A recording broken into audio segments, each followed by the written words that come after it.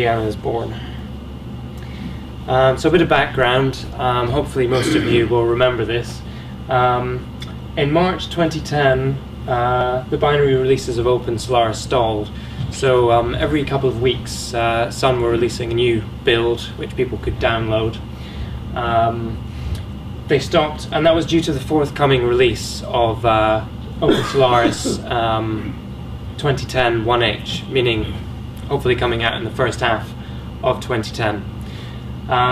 The source code after this was still being made available. Sun and Oracle developed most of OpenSolaris in the open with publicly available source code repos, so people could still get the source. However, the first half of 2010 came and went, and there was still no sign of the new OpenSolaris as we've been promised.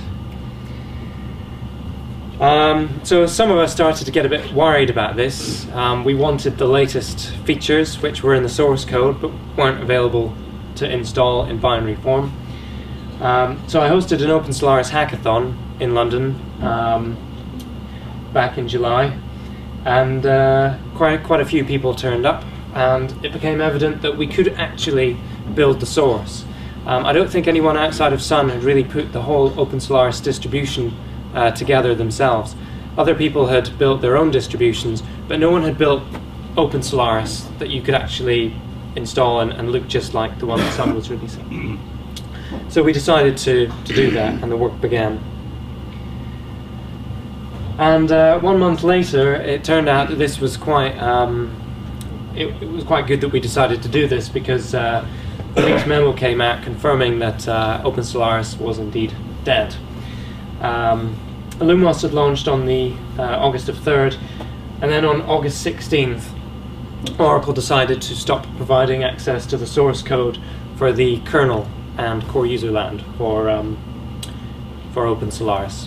They were still making available all the user land on top, which I'll get into in a bit, so that was still available, but essentially the crown jewels, the kernel where ZFS lives, was no longer available in source form. So this became quite a serious situation to a lot of people,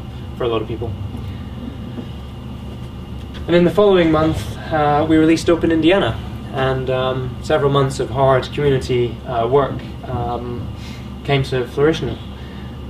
Came out on September the 14th, and people were able to download it and install it. So what is OpenIndiana? Well, it's effectively a spork of OpenSolaris. It's not completely a fork, because we're still building the source. So it's more of a spork, because some of the source we're building and other bits are coming from somewhere else. And it was the Register who actually called us a spork. It's quite a clever name, really. OpenIndiana is open source software, which is quite important, and I'll get onto that in a bit. And our ultimate aim is to become the de facto OpenSolaris distribution installed on production servers, where security and bug fixes are provided free of charge. And that's quite important, because a lot of users out there who use Linux, they're just used to typing yum update or apt-get update, and they get free updates, free security updates. And in order for any Unix operating system to compete with that, they have to provide it as well. But most importantly, OpenIndiana is also a community, and it's not being developed by a business. It's being developed by individuals like myself and people in the audience here, and people from all around the globe. And we're having a lot of fun doing it at the same time.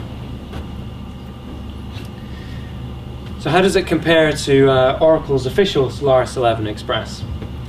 Well, in theory, it's a drop-in replacement. It's not identical. There are differences. Oracle have access to the very latest source code for the kernel, so we're going to be missing features. But ultimately, the most important thing is that it's open source and it's free to use. And why is OpenIndiana important? Well, Solaris 11 Express is now its commercial operating system. Before, under Sun's stewardship, OpenSolaris was an open source operating system, primarily. So things have kind of changed, and Solaris 11 Express is only really free for test and development. And it's kind of when the kernel source code isn't available, it's kind of a closed source operating system. You can't download the source, modify it, compile it, run through it to see how it works. And you can't therefore modify it. So why is open source important? Well, it's about transparency, freedom, and choice, which are things that I believe very strongly in.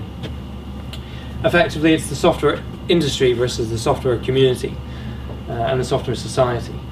And open source, I really believe, has powered the internet revolution that we've all seen. If people had charged for the first web browsers, if people had charged for the first web servers, sure, people would have paid for it, and people did in a way, in the early days. But open source has just accelerated everything, and technologies like ZFS have accelerated the storage market.